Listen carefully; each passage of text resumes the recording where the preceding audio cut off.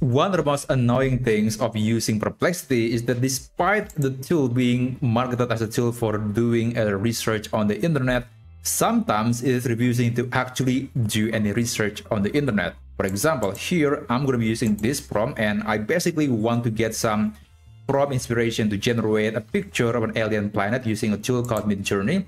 And I'm using the regular search. I'm using the best search model, the best model according to Perplexity judgment, and I'm enabling web research. But when I'm sending a message, you'll see that it is not actually doing any research on the internet. There is no website being read, there's no pages being visited, and this answer was actually coming from its training data, which is fair because I was asking for some AI from inspiration, and that is something that could be answered with by Perplexity without actually doing any research.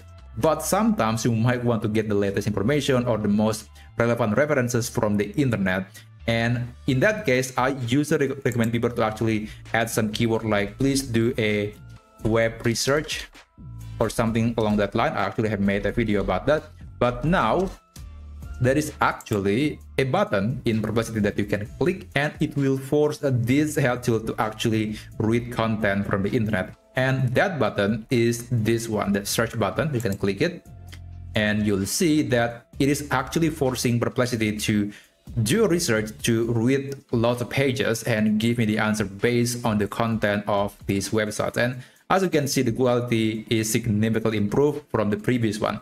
So fortunately, now we have that button, and we can finally force Perplexity quite consistently to actually do a web research properly. And that's basically a new feature that we could utilize to make sure that we are getting the best answer.